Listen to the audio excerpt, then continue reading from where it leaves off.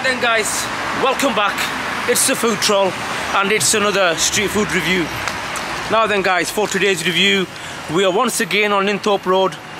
We haven't done a fish and chip review since we did one on Friday. If you haven't checked that out, should be a link at the top here. Click on there and watch that review. The experience we had there, them fish and chips were absolutely amazing. Now, we've come to a place called CATAIN K'S, Ali Show. CATAIN K'S, Linthorpe Road. Are these guys gonna keep up the tradition of serving out quality fish and chips like what we've got down at Fridays, or are these just gonna be pretendies? Let's have a look. What did we get, Ali? Let's have a look here. We got ourselves some fish and chips, pot of curry sauce, and good old cream soda. Now, this all came to us total of £9.10.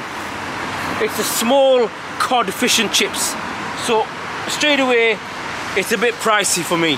£9.10, Linthorpe Road prices. You got shops all over the place. They have to be a bit more competitive. Service, he was alright, he was on his own, poor lad, was grafting away. They're open 6 days a week, 11 till 10. I think that's what he said. Right, let's have a look at these fish and chips. Are you ready? Let's have a look at them. Oh, hey.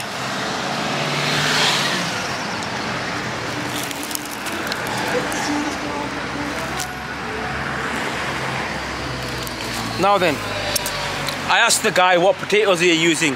He said, we're using the good ones. I went, no, what they called? He said, the good ones. So, let's start off with the chips, Ali.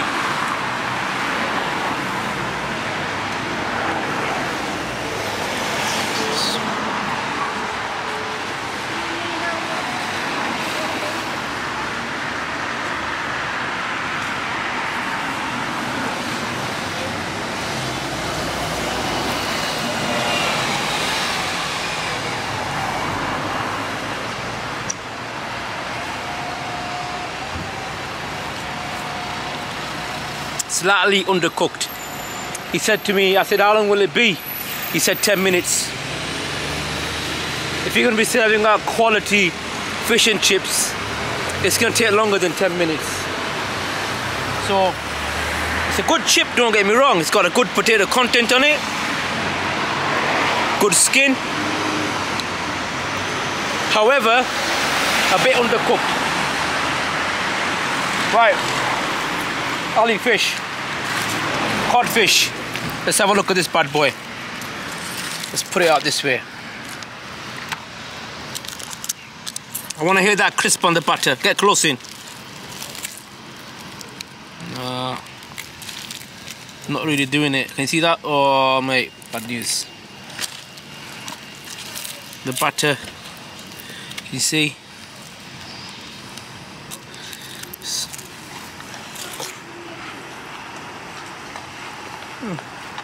Actually, that batter has got a good taste on it. It's crispy. There's no air pockets as well between the fish and the batter as well. It's clung onto the cod.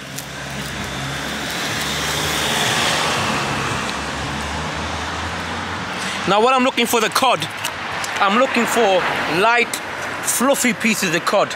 Get in here, Ali. This seems to be a bit soggy. Yeah? Let's have a look at this piece. You can see the batter there. See how soggy that is? Now that's a good piece of fish. Sometimes it's like being a fisherman. You gotta get stuck in, find them right pieces of cod. But for me, the whole piece of cod has to taste amazing, not just certain pieces. And the batter has got to complement that cod as well. In this case, the batter on its own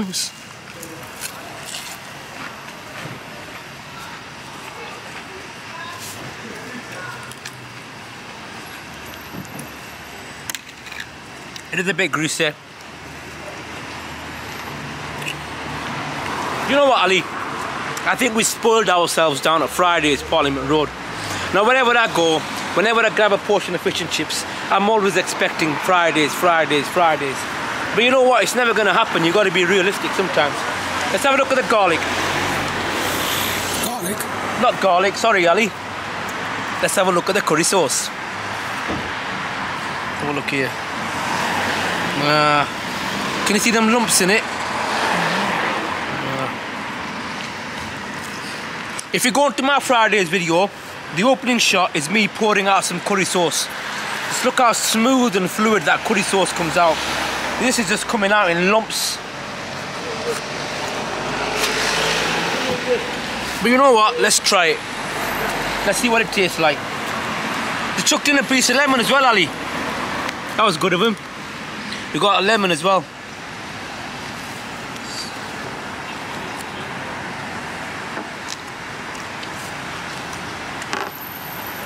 To be fair, that curry sauce, it doesn't look that nice, but it's got a good taste on it. Nice curry taste.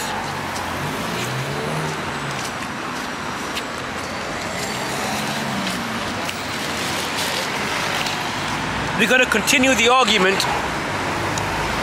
Curry sauce or gravy?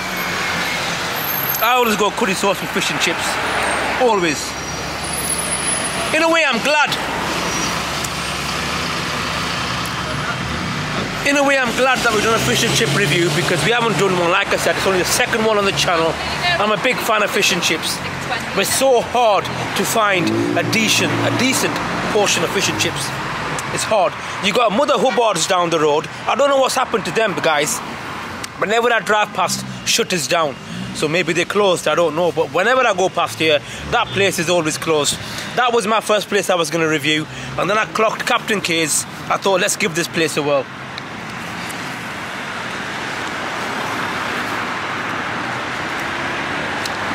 You're probably going to ask now, food troll, was it worth it?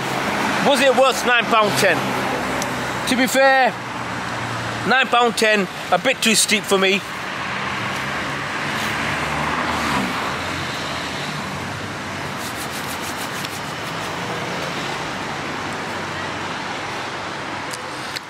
With Fridays only down the corner, down there, left, right hand side, for me, it's going to be Fridays all day long. But this place, decent effort by CATAIN K'S, very decent effort. Drop down your prices. The butter there is so soggy.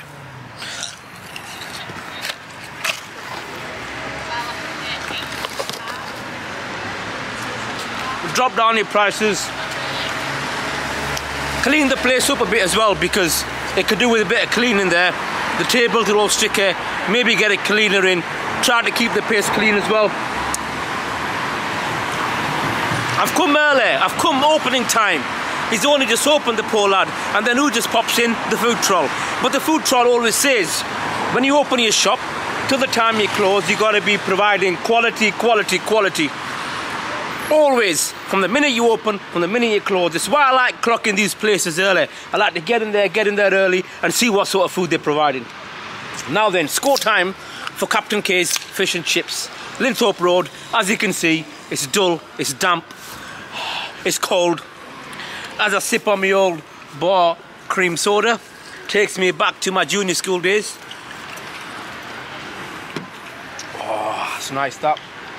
I'm gonna give CATAIN K'S fish and chips a solid, respectable 7.4. CATAIN K'S fish and chips, maybe drop the price down a bit, have a look at your batter on the fish. But in the meantime, CATAIN K'S, you guys have officially been food troll certified. Now then guys, join me for the next one. If you like the content, why not hit the like button, hit the share, hit the subscribe or share first, whichever one it is you do. Do what you can. If you like the content, why not join us on our journey as we travel up and down the country looking for them little hidden gems and making sure that they are providing quality food for quality customers. Take care, see you on the next one.